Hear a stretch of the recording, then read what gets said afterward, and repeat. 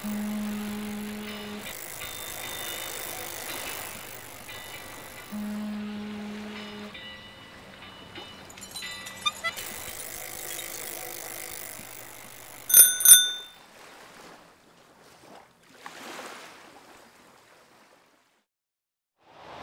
who are you and where are you from?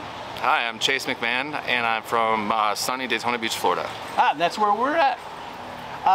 What do you do? Actually, what I do is I help people with neuropathy, diabetes. I go around the actual world and help people. It's a long story, but I help people that have problems with their nerves. And you sell them products, right? I sell products as well. We can talk about that more later, but long story short, I help people.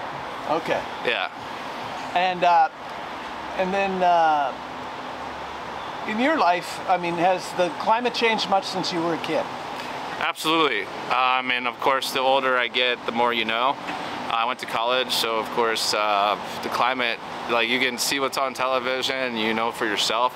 I've always been a skeptic myself, so when we go to listen to what's going really on, I've seen things that were discussed in news, and I've seen things that weren't discussed at the same time, and two different versions of it, and it really made me question what it is. So I like to do things personally and see them from my own eyes, as well as believe my news.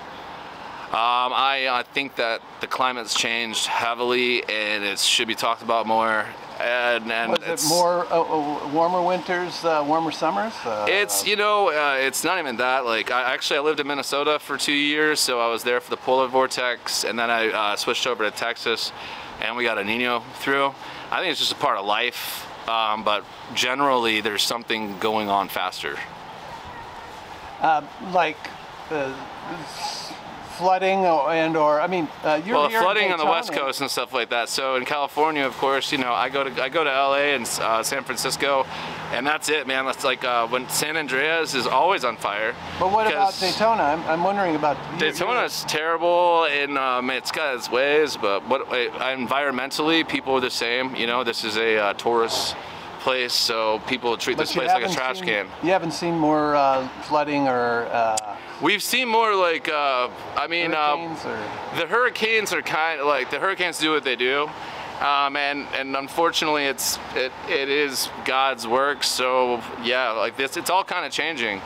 Everything is going up north. We never used to have hurricanes growing up. Everybody, when I came up growing up, we would have hurricane parties, and then we would always know the hurricane would be like a 3 or 4, and then it would hit off the coast, and then it would go out into the seas. Now it's going to New York and going through the Carolinas, and it's changing directions, and so the weather patterns are absolutely being manipulated with. And then on an everyday basis, do you think about it much? And let's say on a scale of 1 to 10, 10 being the most concerned. How bothers me all the time.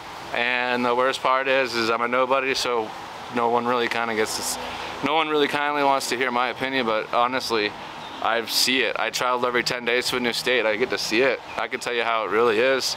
But do people want to know the truth? That's the hardest part. Well, that brings us to the last question. Should we be optimistic or pessimistic about the future, and is there anything we can do? I think that you should be both. Honestly, there's really no real answer. More optimistic, I guess. I'm more towards optimism because you have to be open-minded.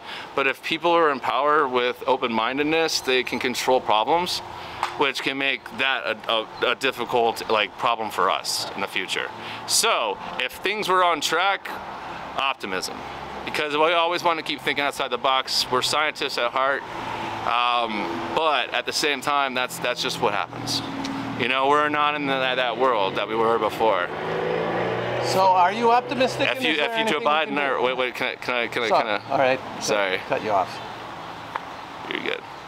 No, go ahead. Realistically, I don't. My president's the worst. But he literally, it doesn't make any sense. It's like stories, it's like a comic book growing up. Watching this guy grow into power and all these people pushing him for him, he's a puppet.